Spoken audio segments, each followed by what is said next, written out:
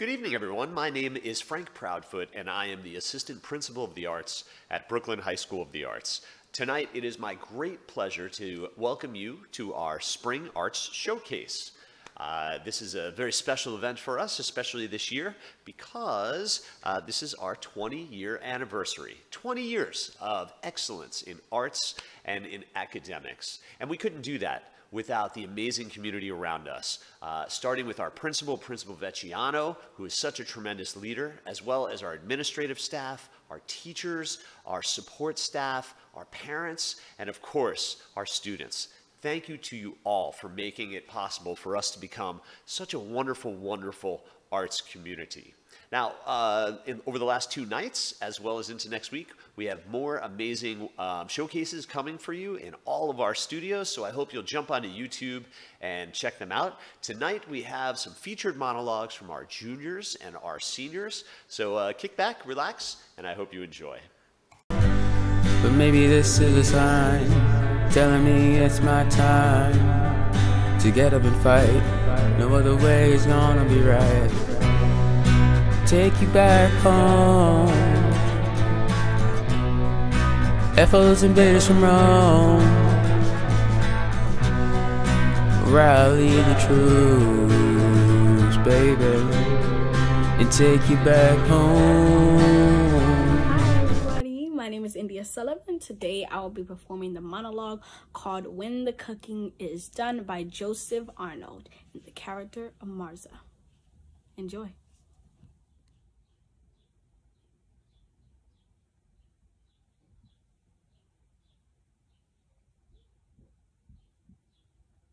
It was the most extraordinary time that I've ever spent alone. It's real. Unreal, like I had stepped into a new world altogether. I was so mad because last minute he tells me he can't go. I was so angry. This was something that we had planned months in advance. 3 hours time together max. And he blames work. Always. I had enough. I finally had enough. I was all ready to go, so I left as soon as I hung up the phone with him. I was so mad. I couldn't believe it. So I left the house in such a rage. I don't even think that I closed or locked the front door. I think I did. He would have said something. I had reached the train and something like took over me. Like I felt different, free, like I had stepped out of the shadows. I don't know. I was uplifted. I'd felt the speed of the train, the energy. It was such energy. And I reached the play, the theater, and I watched the play. Only half though.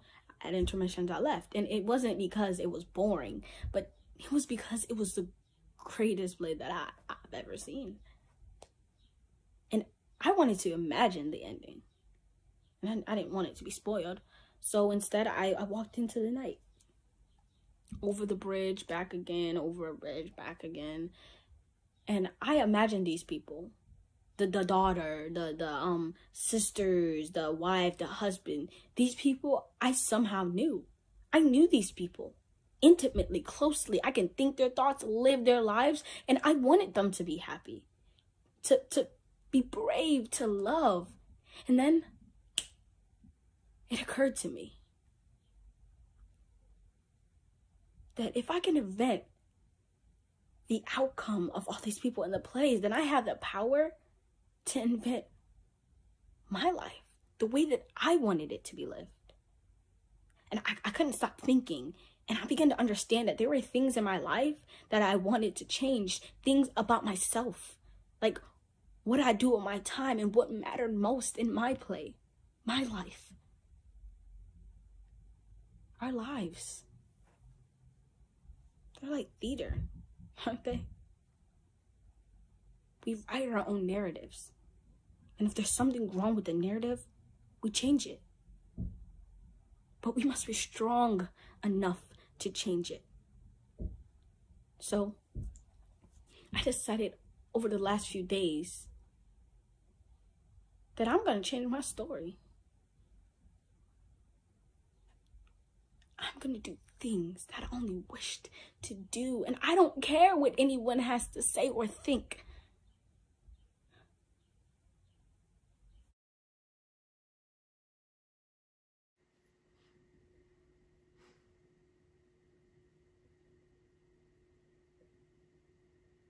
Oh, hi.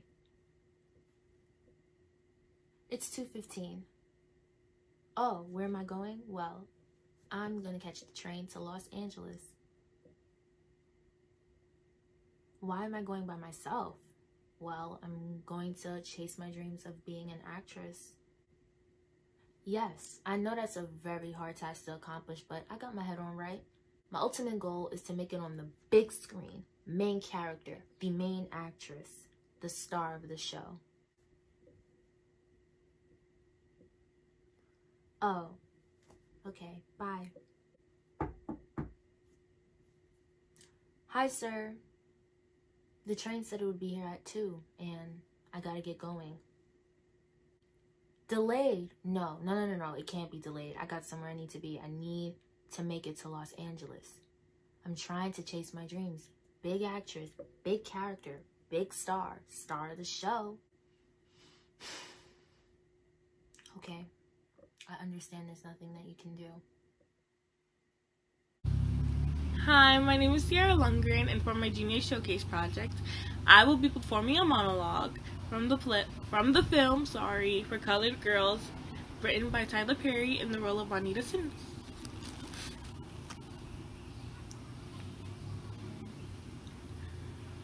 Ever since I realized there was someone called a colored girl or an evil woman, I've been trying not to be that and leave bitterness to somebody else's cup. Come to somebody to love me without deep and nasty smelling scars from liar being left screaming in the street of lunatics whispering. I don't have any of that for you. I bought you a joy I found, and I found joy. And then there's that woman who hurt you and who you left 3 or 4 times, and then you went back after you put my heart in the bottom of your shoe. You just walked back to where you hurt, and I had nothing. So I went somewhere where they had something for me.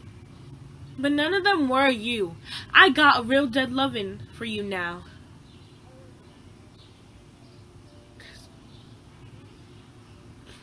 I don't know anymore how to avoid my own face wet with my tears because I convinced myself that colored girls have no right to sorrow. I lived for you. I know I did it for myself, but I couldn't stand it. I couldn't stand being sorry and colored at the same time.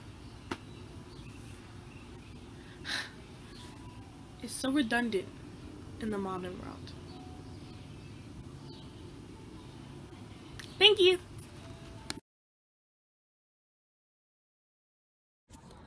Hi, my name is Grace Congoy, and this is my final junior project. It is a little monologue from a script that I'm working on, Well, what I'm going through is an amateur self-actualization. As I move on from my first experimentation of being truly wild, I am capable of repressing whoever I am and became gritty and almost unremorseful. I didn't think. Who knew I could actually do it? But my infatuation for the romance of a life so intense that you can't even bear, that I can't even bear, was stronger than any doubt. Don't be a tragic hero, Simone, I told him. Well, maybe one day. Thank you. Hi everyone, these are all pieces that I wrote myself. I really hope that you enjoy it. I had a lot of fun putting everything together and writing it and performing it. If I do offend anybody, I sincerely apologize. It's really not to hurt anybody or offend someone. I know some people may agree, some people won't agree. This is just written from my view and also from what I've heard, and I just combined it all together. And again, I hope that you guys enjoy. Thank you. Sorry that I don't fit into the marginalized, stereotypical misrepresentation of what you think black hair is. In your eyes, our hair is nappy. Can never be long, so we use wigs and weaves to fit into your world according to you. The European standards that are constantly putting down black girls and our hair is what you all are surviving off of. However, the wigs, the weaves, and the braids are classified as ghetto and ratchet. But that isn't at all what it is. It is our protective hairstyle that can be changed every day according to our mood and what we wear. We are creative. We're beautiful. And obviously you see that because cultural appropriation is a thing. But it's okay. You can hop on our wave because our culture is everything. But remember what you said. It's ghetto and ratchet. We are still in slavery, but we're just mentally enslaved. Our homes were taken, our country was taken, and now our culture. But the funny thing is that you all always wanted it. That's the thing. You take, you revamp, but you don't know at all what it is. But just know, this hair and what we created can never be taken.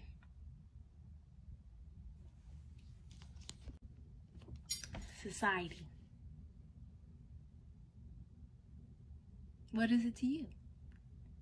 Is it positive and supportive? Or is it just the source of all evil? Well, to me, it's the source of all evil. It's what constantly tries to tear the black community down. Black girls have been put down for centuries. If you're dark, you're ugly and mean. If you're light, you're attractive and cocky. This sick mentality that society has engraved on our ancestors still continues till this day. However, now it is within our own black community. Instead of uplifting both, we continue to uplift one. I once heard somebody say, "You're not pretty, you're just light." Us tearing each other down isn't helping us. There are so many things and so many groups of people who are already against us. We need to come together instead of tearing each other down. Because at the end of the day, light, dark, medium, we are all black. We have melanin running through our veins and it is gorgeous. Instead of tearing each other down, let's come together. Because we're stronger together.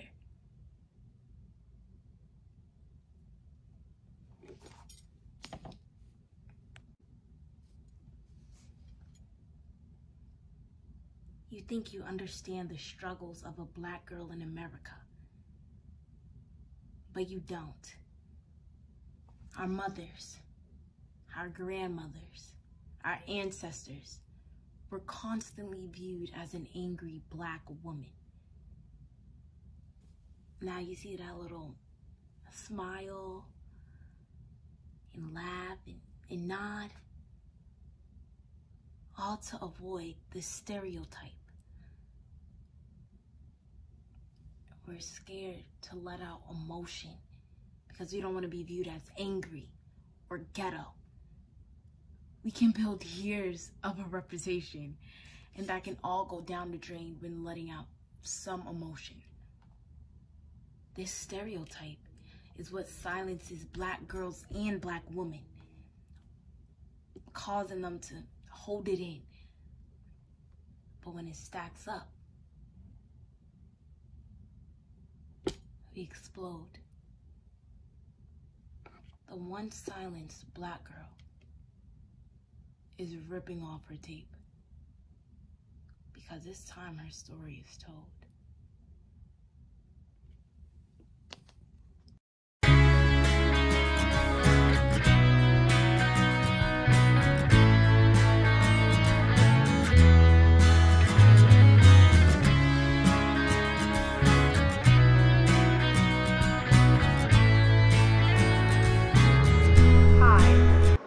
Ashley Corona, and I will be playing Augusta. I am Dara Sanchez, and I will be playing Prudence.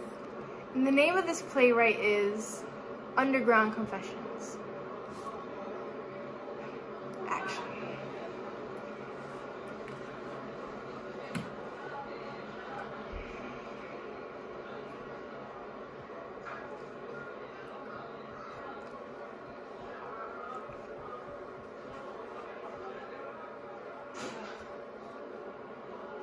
Today is so hot. Ugh, so hot down here. They're not gonna turn on the AC in this thing? They never do. Jesus. MTA. MTA. Taxpayer money. Where's it going? Down the drain. Down the drain? Exactly where it's going. Oh, Lord. I'll tell you. It never gets better.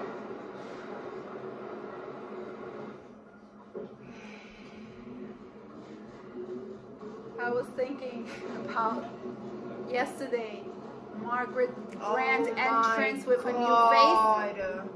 Please do not get me started, because I won't stop. Horrific! All the Botox and surgery. Like, she was beautiful. What did you think she was impressing? I don't know. Actually, I was thinking about it too. And you know what those lips look just like? Oh, the lips don't get me started. Like jellyfish. Jellyfish. She's like two dead jellyfish on her lips. I don't know what that young woman is thinking. Not young. Woman. That's what she wishes to look like. I know. She did have a beautiful face when she was younger. When she was younger. Destroyed. Not anymore. God forgive me. Destroyed. I know. She'd only live by her motto. Embrace your age. Embrace your age. Just embrace your age. The motto everybody needs to live by. Embrace your age, people. Embrace your age, you young people here. Sorry. Oh. Prudence. Oh, my.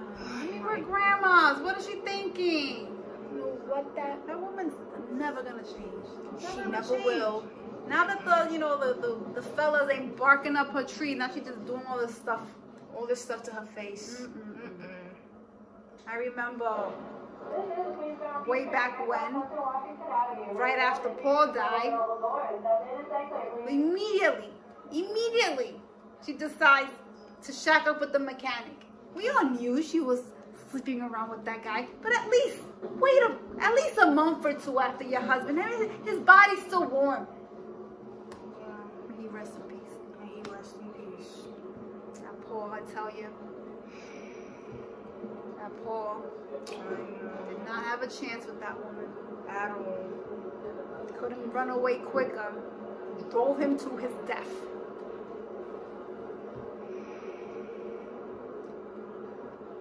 Well, have any plans for the weekend? This weekend, yeah, actually, Sophie's coming down with the kids. Sophie, I love Sophie. Warms my heart. My little girl. I know. She's gonna, I told her to come down so we can go over to my sister's at Long Island with the pool. With the pool. I know which one. Yeah. Are the kids going?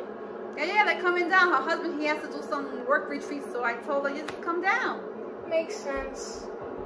And my cousin, you know, my cousin's gonna be there, and she makes some really nice margaritas. You know we love us some margaritas. I love some margaritas. I heard that it was gonna be 90 degrees. Yeah, that's what I'm telling you. The kids are gonna go crazy. The kids are gonna love it. They're gonna go crazy. James. Knock on wood. Yeah. Going back to Margaret, I heard a little rumor while I was playing bingo the other day. So it turns out Paul was gonna leave her right before the car crash. Yeah. Turns out he was seeing some young lady planning on running away with her or something like that.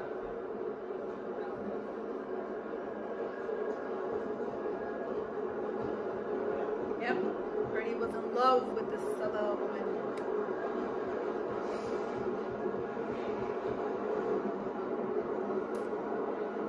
Yep. Oh, I remember. You know my memory. Yeah. Really good. Good memory. March 2017, 3 days before he died. I bumped into him in the jewelry store. You know, the one that was in the corner, right across the other deli? Buys this beautiful ring, smiling ear to ear, happy as a clam, walking out with his little bag. Never seen him so happy. Never seen him so happy. Yep, he was happy, all right. You know why I remember that day? Why do you remember that? That's the same day you and I had lunch. You know, our weekly lunches. Love connecting pieces, huh, Prudence? Yeah. You bought this tie for Frank, was it? Beautiful red tie. What a nice tie. I remember the tie because it was a coincidence that the day of Paul's funeral, he was also wearing a red tie. It looked a lot like that tie. It must have been a sale or something, right?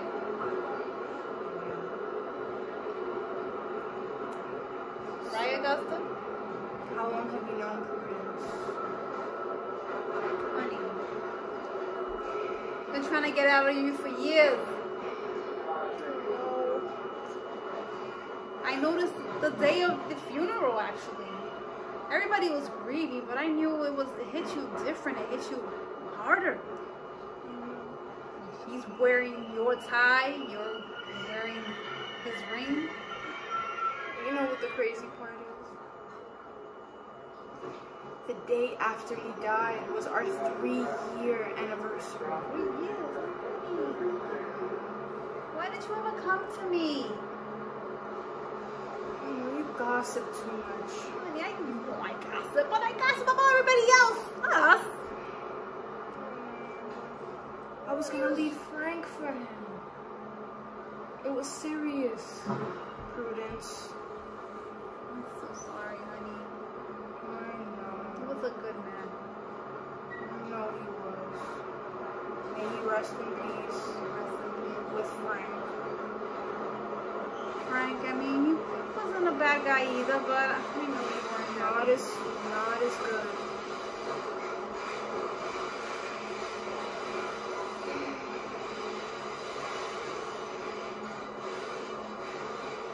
This is my stop, honey, okay? Call me later? Yes, I will. Thank you for opening up to me. Only took you, what, 40 years? 40 years too long. Better late than never, you know? Yeah, true. Better late than never. Right, the door's about to close on me. Let me get out. Your cane. Oh, Before you honey, fall. what would I do without you? Please don't fall like last time. Oh, Lord. I'll see you in bingo. Alright, see you next Saturday.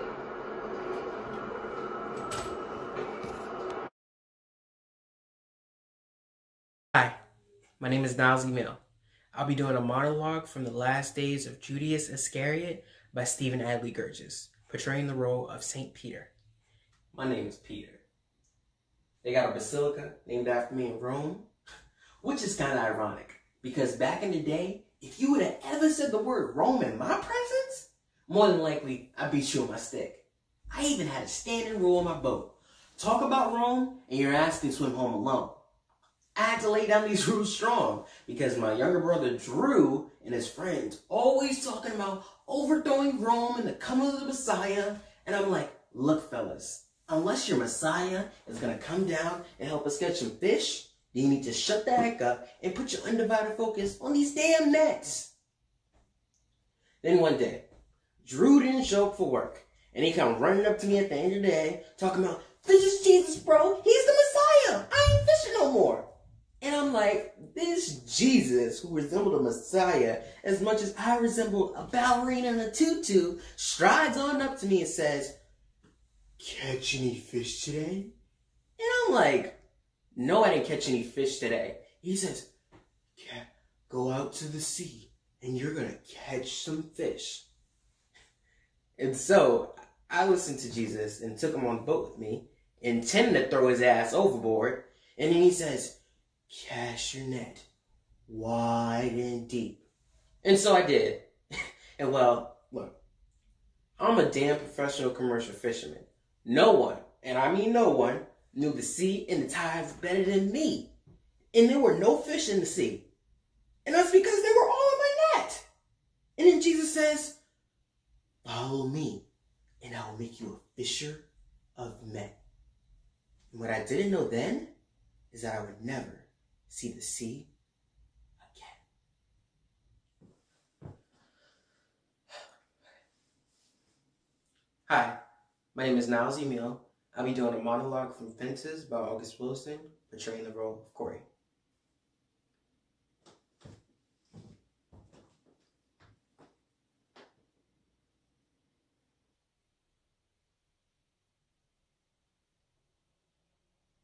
I live here too. I ain't scared of you. I was walking by you to go in the house when I see you sitting on the steps, drunk, singing to yourself. I ain't have to say excuse me to you. You don't count around anymore. Now why don't you get out of my way, talking about what you gave me, what you done for me. You ain't never done nothing for me but hold me back, afraid I was gonna be better than you. All you ever done was try and make me scared of you. I used to tremble every single time I heard you call my name. Every time I heard your footsteps in the house, wondering all the time, what was Papa gonna say if I do this? What's he gonna say if I do that? What's he gonna say if I turn on the damn radio?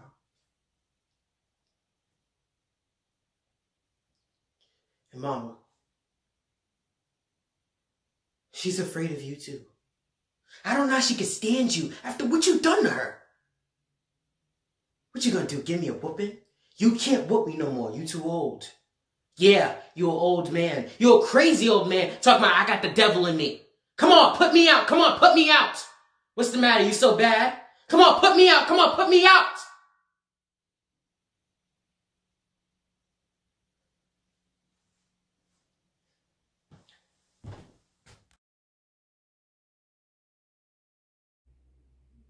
Hi, my name is Tian Watson. I will be performing 2 monologues.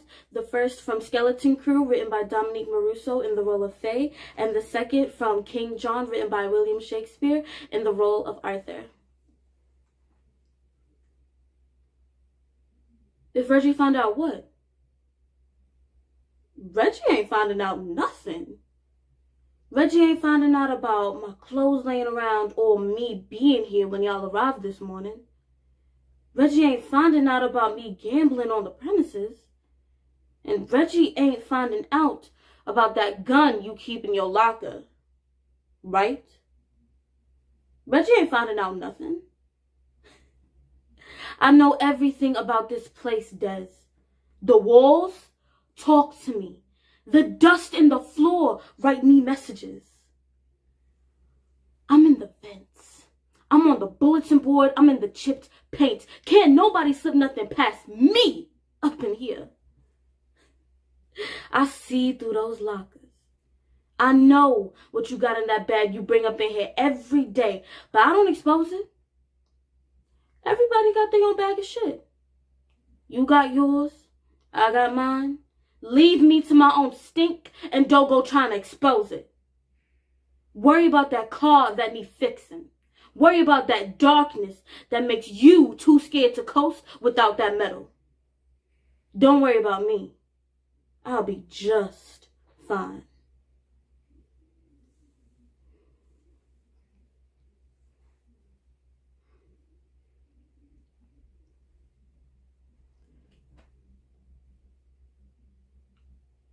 Have you the heart? When your head did but ache, I knit my handkerchief about your brow, the best that I had. A princess rotted to me, and I never did ask it of you again. And when my hands held your head at midnight, like the watchful minutes to the hours, still and anon, cheering up the heavy time, saying, what lack you, and where lies your grief? Many a poor man's son would have lain still, and I've never have spoken a loving word to you. But you, at your sick service, had a prince. Nay, you may think my love was crafty love, and call it cunning. Do.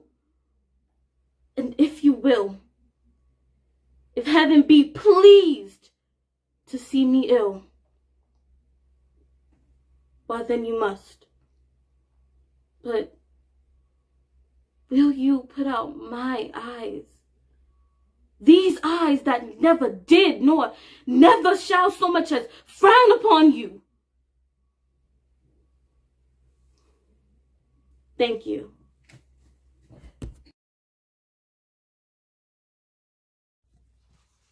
Hello, my name is Malin Smith, and for my senior project, I will be performing 2 monologues that I've worked on in the past in my high school years that I feel like shows my strengths, my abilities, and how far I've come. My first monologue will be from my first play ever, which was Is He Dead? And I will be performing as Marie. My second monologue will be from the play Cowboy Mouth, and I will be performing as the character Cavalli. I hope you enjoy. You remind me of him in oh so many ways. You look like him, you act like him, you even have his dear voice. You even look like him. Well, Francois was more graceful. But in women's clothes, I don't think he would have been. I don't think he would have kicked his skirt around the way that you do sometimes. Still, he might have. Because he was an impetuous creature. These 3 months, it's almost as if I've been with him.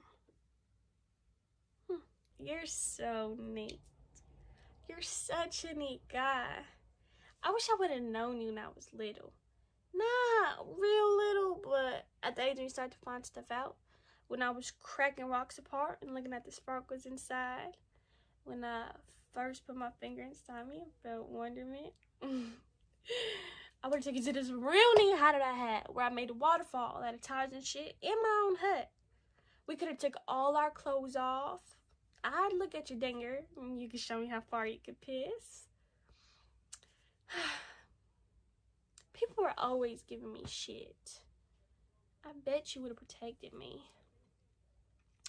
But you know what? Once I was in a play, and I was real glad to be in a play because I thought they were just for pretty people. And I had this dumb eye patch and these metal plate shoes to correct my duck foot. It was the ugly duckling. And I got to be the ugly duckling. And I had to wear this old tattered black cloth. And I had to kneel down on the stage and people would throw shit at me. But I didn't mind, because at the end, I get to be the pretty swan. But you know what they did, Slim? At the end of the play, they had this real pretty ballerina Kathy rise up like the fucking North Star as the swan. I didn't even get to be the swan. And all the parents were talking about how pretty she was and how nice she looked. It was real shitty, man. I wish I would have known you when I was little. Because I bet you would have protected me. Hello, my name is Sean Simon Jr., and I'll be doing a monologue from Choir Boy by Terrell Alvin McCraney. I do. It's like, every time I turn around, there's something I've done or undone that has me called into question. I think I'm doing right, but clearly my instincts are wrong because I'm what? Not on my knees thanking the Lord for Drew at every second? I'm grateful. Headmaster I am, but should I be more humble or what? Groveling, right? Thank Drew for allowing me to live alongside these good, other strapping, mean behind boys who don't have no problem displaying all kinds of bad behavior and ill will towards me. But if I remove myself from their presence just so that I could think long enough without having someone drawing attention to my swish or my wrist, I'm the one who needs to be put down or put out. Something about the way that I'm standing. When can I show up, do my job, and everyone applaud? Is that allowed at Drew?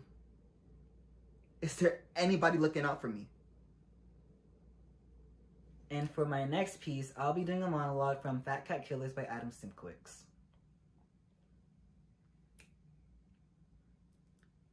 Sorry about that. It's just, you were scaring me a little and you're not supposed to do that.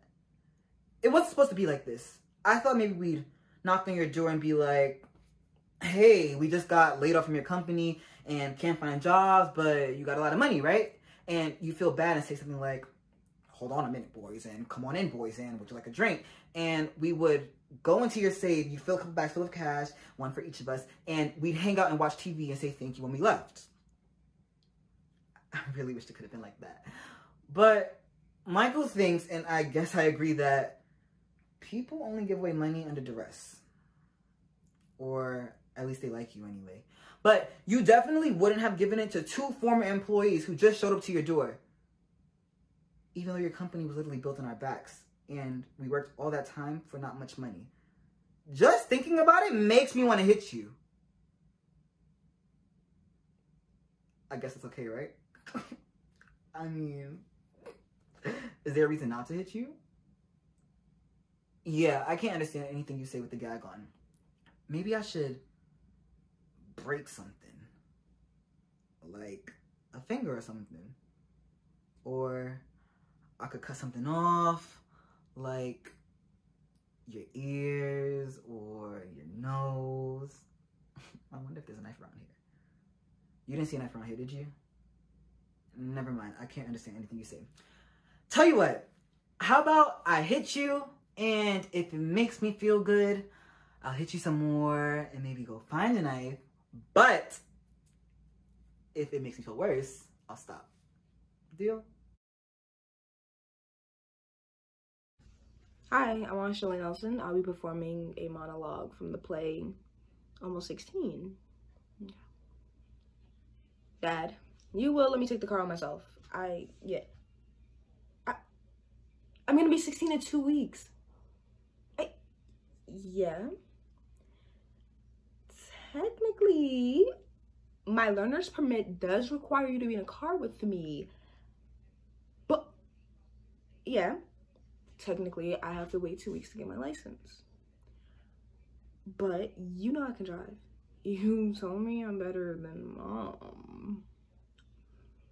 Yeah, I can 3-point turn, parallel park, and like I observe the traffic laws like it's a religion, so it's not like irresponsible to let me drive.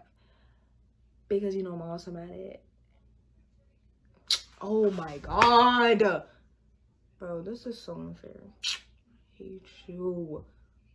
You're gonna ruin me socially. Literally the coolest girls in freshman year, the ones whose parents are all probably making huge donations at Mom's gala thing tonight, the ones who live in massive houses on top of the hill and don't talk to me, they started talking to me because I told them I'd drive them to the dance. I was like, I can take you. And they were like, you're 16?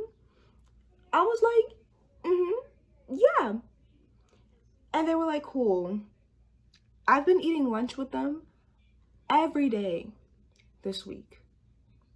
They were all so excited. It was well thought out.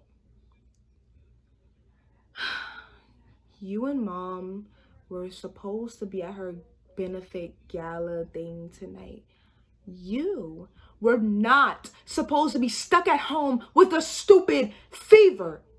If I don't get in that car, if I don't get in that car and go pick them up and take them to the dance, I'm dead. Or I might as well be. They will make it their life's work to ruin me. I will be marked, mocked, and probably even shunned. My entire high school experience will become hell. I'm not being dramatic. I'm being accurate, Dad. This is how things go. So I am begging you, please.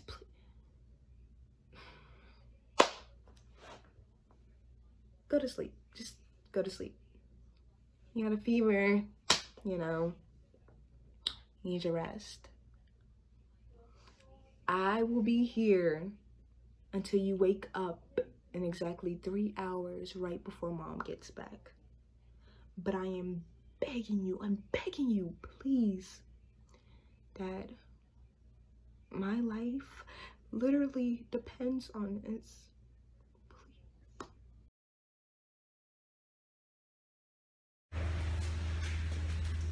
My name is Yamik Bundick, and I will be performing a monologue from Class Action in the role of Danielle.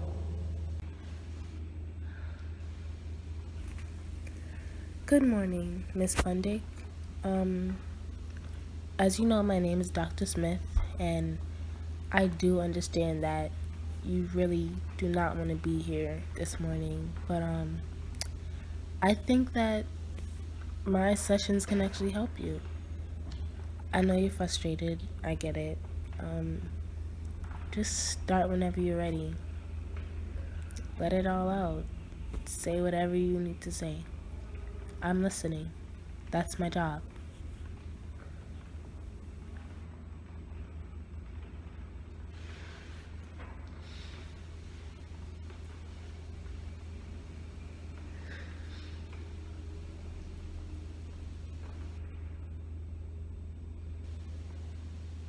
I haven't started the show yet.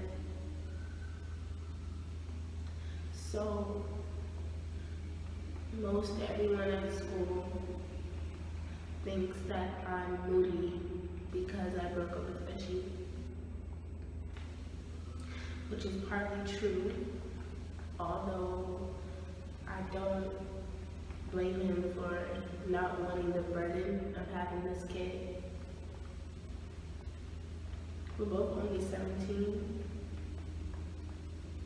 He wanted me to take care of it. And even though I do believe in the whole choice thing,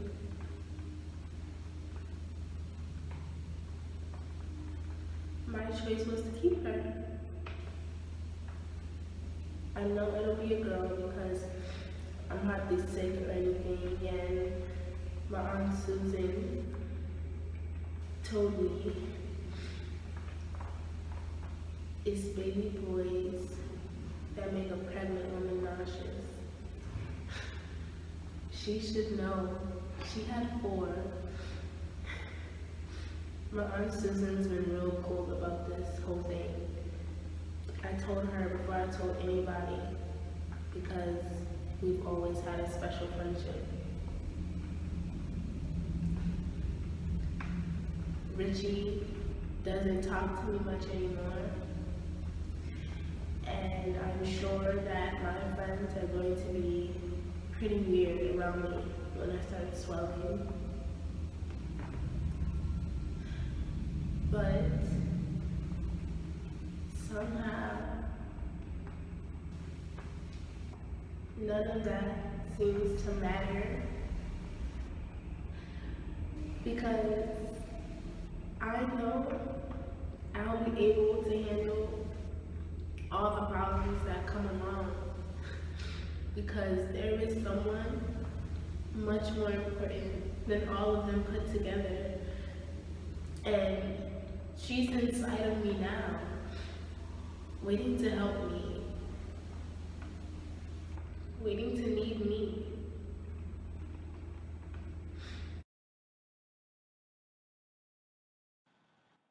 Look at you guys. No wonder we're dangling at the bottom of the food chain. Aw, man, I hate dangling. Yeah, if it wasn't for those lions, we'd be running the joint. And I hate lions. They're pushy and hairy and stinky. And man, aren't they? Ugly.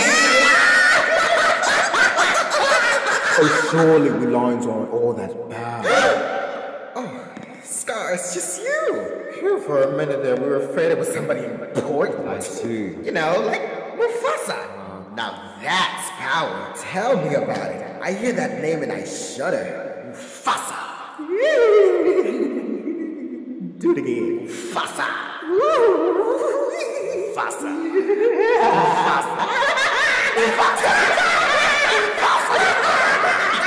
I'm surrounded by idiots. Now you, Scar, you're one of us.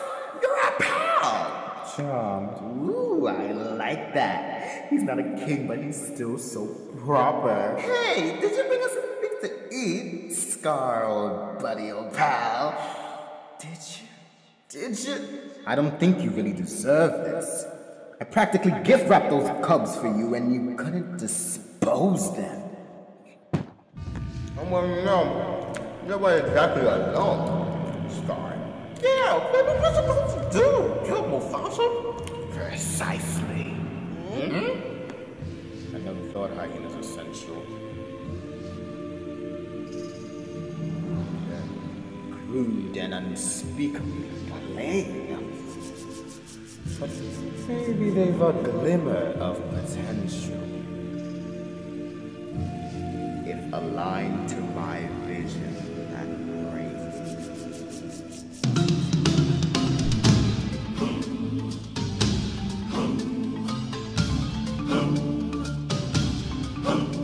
I know that your powers of pretension are as wet as a warthog's backside. But thick as you are, pay attention! My words are a matter of pride. It's clear from your vacant expression the lights were not all on instead. But we're talking kings in successions. Even you can't be caught unawares. So prepare for a chance of a lifetime. Be prepared for sensational news. A shining new era is tiptoeing nearer. And where do we feature? Just listen to teacher. I know it's unsorted, but you'll be rewarded when at last I am given my due. And injustice deliciously squared. Be prepared. Yeah, we'll be prepared. Be prepared for what? For the death of the king. Why, is this it? No, fool, we're gonna kill him. And Simba, too. Great idea. Who needs a king? No king, la la la la la. Idiots! There will be a king. But you just said... I will be king. Stick with me, and you'll never go hungry again. It's great that we'll soon be connected with a king who'll be all time adored. Of course, with pro quo, you're expected to take certain duties on board. The future is littered with prizes, and though I'm the main contestant, the point that I must emphasize is you won't get a sniff without me. So prepare for the coup of the century. Be prepared for the murkiest scam. Meticulous planning, tenacity spanning, decades of denial. Simply while I'll be king undisputed, respected, saluted, and see for the wonder I am. And injustice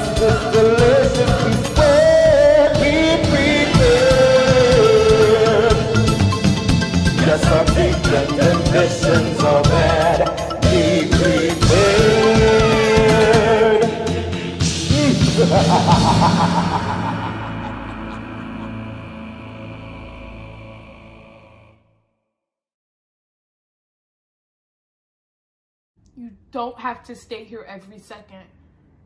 You win. You saved my life. I'm not gonna try anything while I'm here. Hello? Are you even listening to me? Go home, Mom. What do you think I'm gonna do? They won't even give me anything sharper than Jell-O in here. Just leave me alone for 10 seconds so I don't have to have you staring at me all judgmentally. Come on, you spent hours lecturing me. You convinced me. Life is better than death. I should choose it. I need help. Unless you're worried you didn't make your case strongly enough. Probably because there's no way to say for sure that life is better than death. Everything we yell about, we get so worked up about God and death and religion because we have no idea. And there's no way to prove it one way or the other. You think you saved me? But that's just because it's what everyone says we should think. Some cultures worship death. Some sacrifice girls just like me, and it was supposed to be the best thing in the world. It made their God super happy. Maybe if I died, it would make our God happy. There's just no way to tell. You could look at me like that all you want. It's society making you think this way, Mom. You don't think about anything you do. You just do it because everyone else does it. Don't say you love me. Don't say you miss me. Everything is falling. We're all falling and pretending like we're not gonna hit the ground. But we are. All you want to do is prolong that fall. But that doesn't really help anything. Nothing does.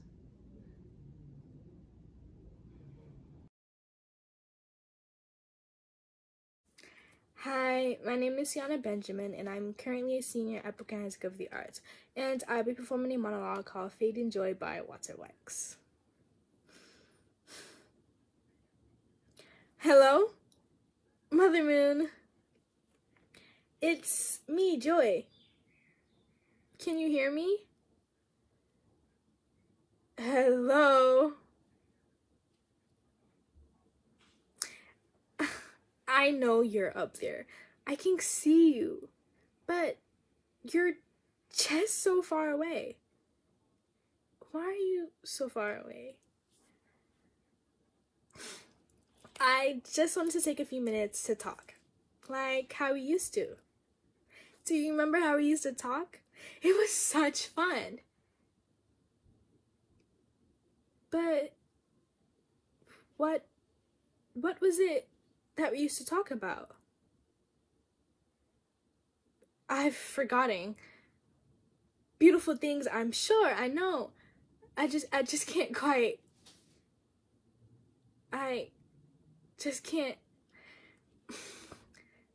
Isn't it strange how I can't remember how I even got here? I do remember it was someplace warm and dark. And water, yes, there was water. And I remember floating in the night sky. Or was it deep in the ocean? But I do remember these voices, these big, soft angel voices, and they used to tell me things, secrets even. And they used to sing such beautiful songs, songs about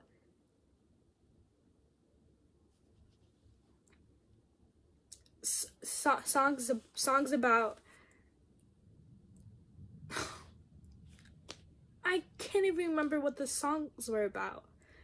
I mean, I try, but I can't remember. Mother Moon, won't you answer me? Won't you just please whisper in my ear for just one more time.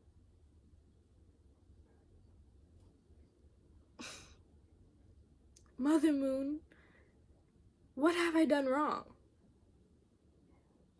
Why won't you answer me? Thank you guys so much for your time. Stay safe.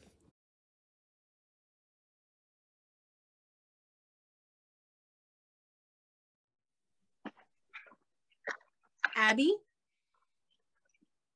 Abs? Abby, where are you? The garage. Abby?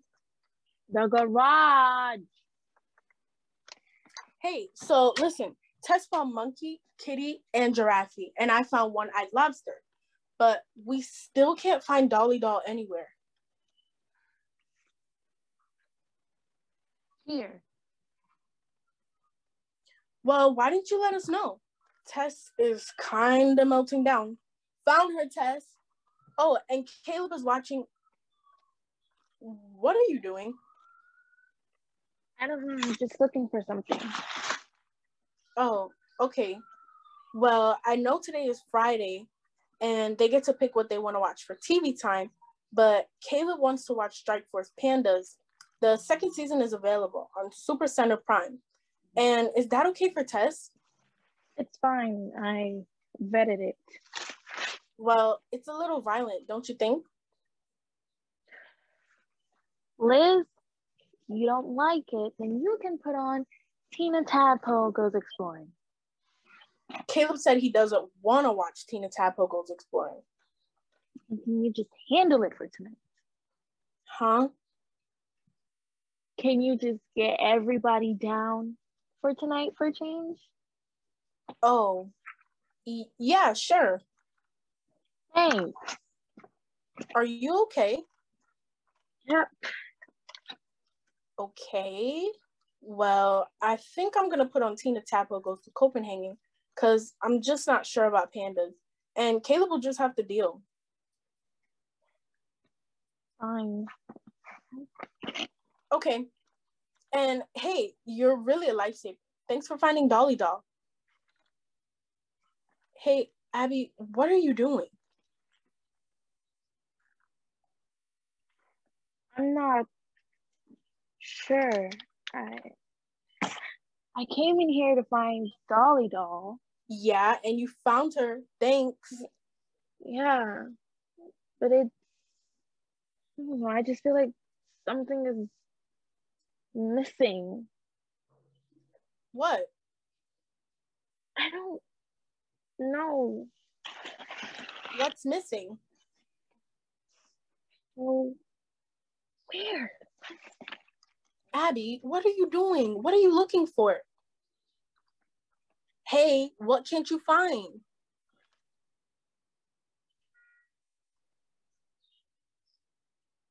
I think it's me. What? Myself, I can't find it. What? I have no idea where it is. Okay. Well, babe, it doesn't seem like it's the kind of thing you're gonna find in here. Well, this is the only place I haven't looked, okay? Where is it? Have I lost it? I'm beginning to think that maybe you have. I mean, when's the last time you saw me? Huh? I mean, when did you last see it?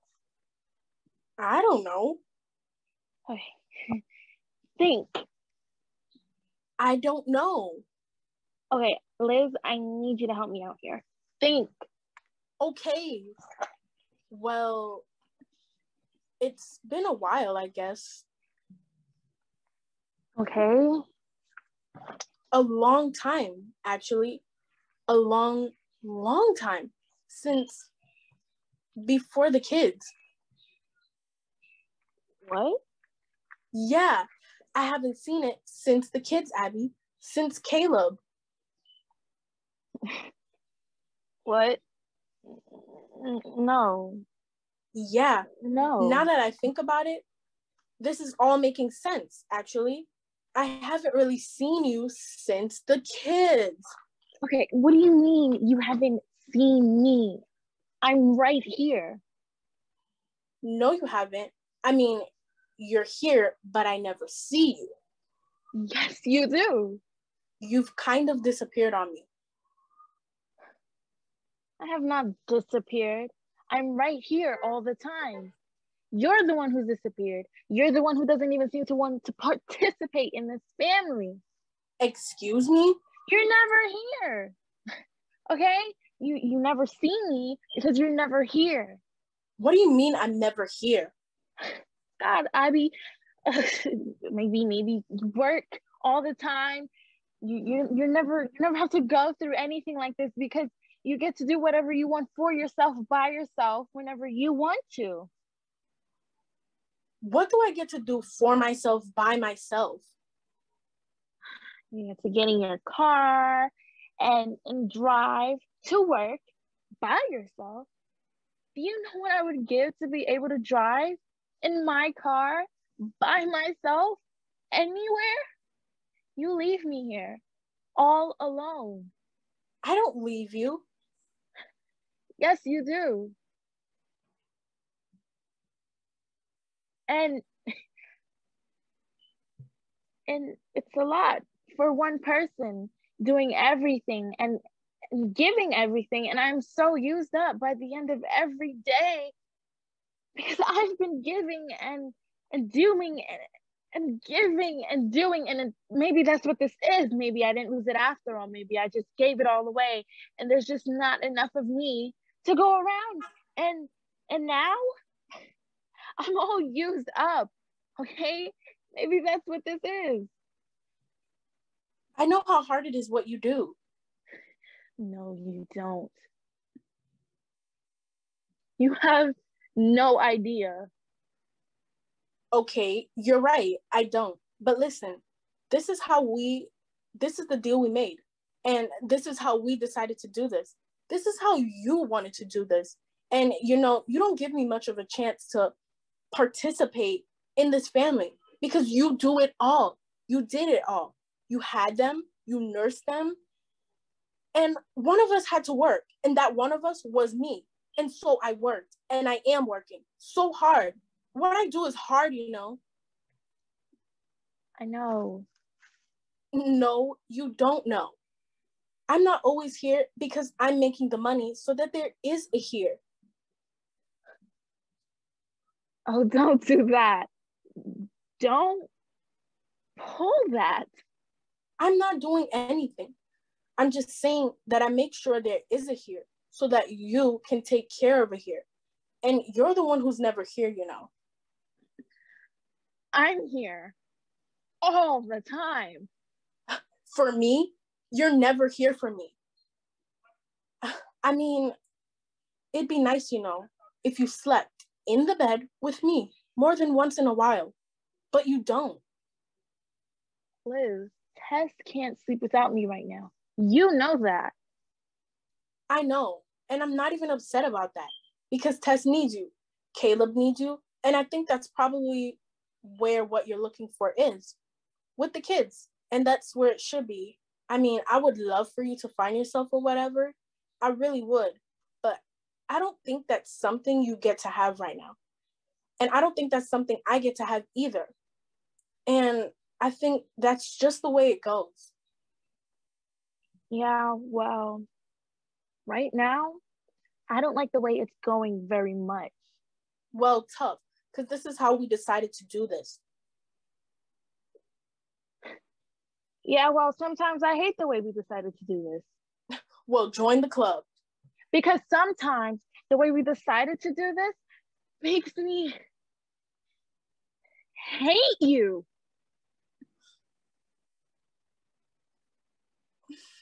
Oh my God, Liz, Wow. Oh my God. Sometimes. Oh my God. The way we decided to do this makes me feel pretty much the same way. So we'll call it even. No, no, Liz, wait. Look at me.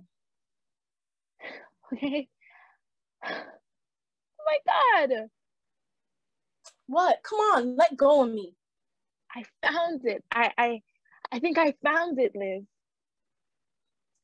Abby, can we please drop that? Please. Oh my God, Liz. There it is. Right there. I found it. Okay. Here I am.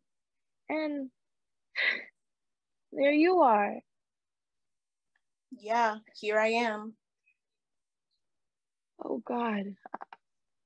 I've been looking in all the wrong places. And I'm so sorry. I don't hate you. I know. Because I love you. I know. Okay? I love you so much. I know. We'll figure this out, right? People have been figuring this stuff out for a long time. So, all right. Well, I'm going to go do tubby time and tinkle time and book time and bedtime. No, I'll do it. Abby, no. Tomorrow. Take tonight off and do it with me tomorrow. Liz. Abby, tomorrow. All right. I'm sorry. Me too. But, just so you know, we've already watched Tina Tadpole Goes to Copenhagen, and we're up to Tina Tadpole Goes to Istanbul now, so... Caleb, Tess, 2-minute warning.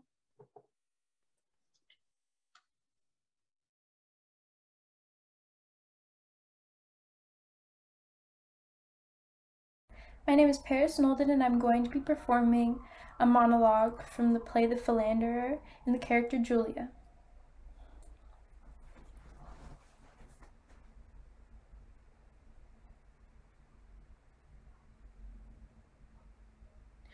Is it indeed too bad? What are you doing up here with that woman, you scoundrel? But now you listen to me, Leonard. You have driven me to desperation, and I don't care what I do or who hears me, I'll not bear it. She shall not have my place with you. No, I don't care. I will expose her true character before everybody. You belong to me. You have no right to be here, and she knows it.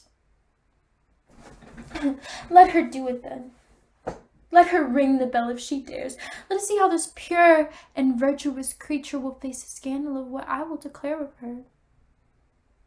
Let us see how you will face it.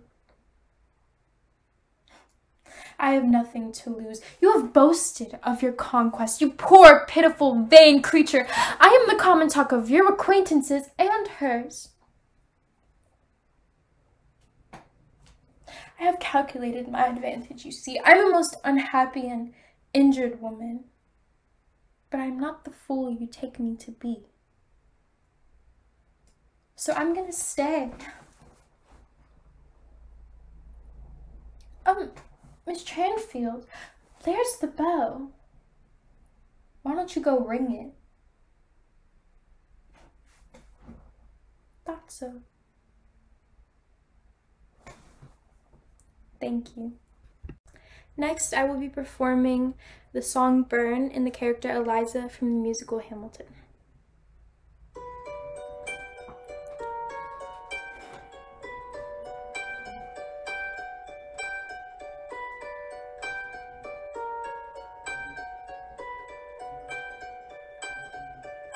I saved every letter you wrote to me. From the moment I read them, I knew you were mine. You said you were mine, thought you were mine. Do you know what Angelica said when we saw your first letter arrive? She said, be careful with that one, love. You will do what it takes to survive. You and your words flooded my senses. Your sentences left me defenseless. You built new palaces out of paragraphs. You built cathedrals. I'm rereading the letters you wrote to me. I'm searching and scanning for answers in every line, for some kind of sign. And when you were mine, the world seemed to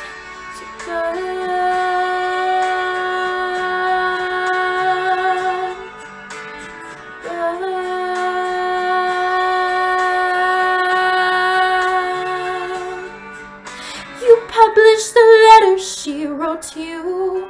You told the whole world how you brought this girl into our bed. In clearing your name, you have ruined our lives. Do you know what Angelica said when she read what you'd done? She said, you have married an Icarus.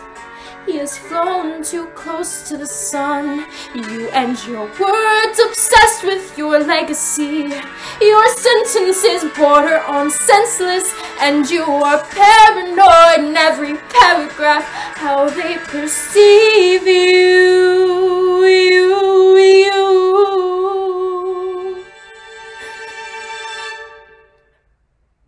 I'm erasing myself from the narrative. Let future historians wonder how Eliza reacted when you broke her heart. You have torn it all apart. I'm watching it burn.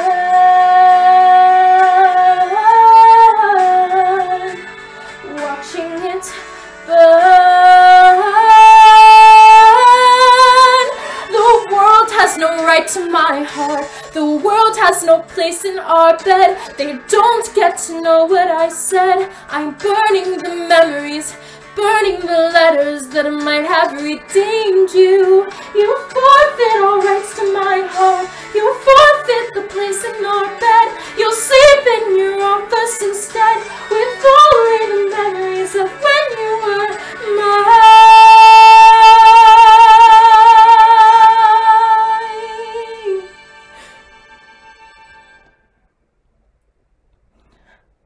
I hope that you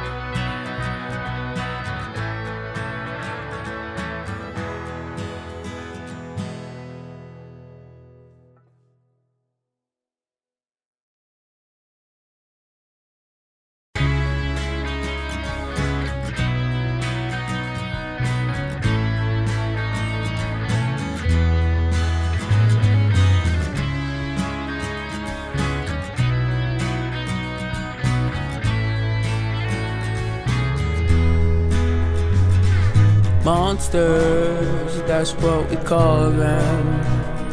Abusers, but really just losers. Man with no drive, man with no purpose, making us feel worthless. But maybe this is a sign telling me it's my time to get up and fight. No other way is gonna be right. Take you back home. FOs invaders from Rome. Rally the troops, baby, and take you back home. I miss my baby, I miss my home. Wish I could see you again once more. Ooh, I wanna make the world burn for causing me all of this year. If I don't survive, but you're probably still alive. No. know that I tried, you know that I tried to take you back home. Ever losing bitters from wrong, rally the troops, take you back home.